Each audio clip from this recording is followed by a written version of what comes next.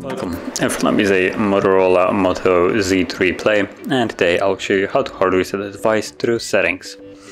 So to get started, let's open up the settings,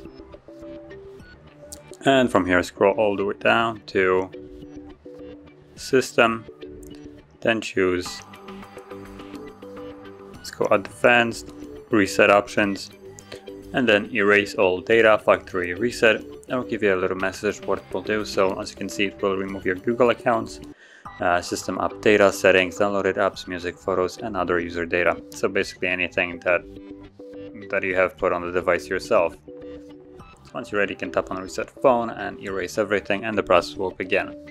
And this will take a couple of minutes, but once it's finished, we should be then greeted with the Android setup screen. So I'll be back once that is visible.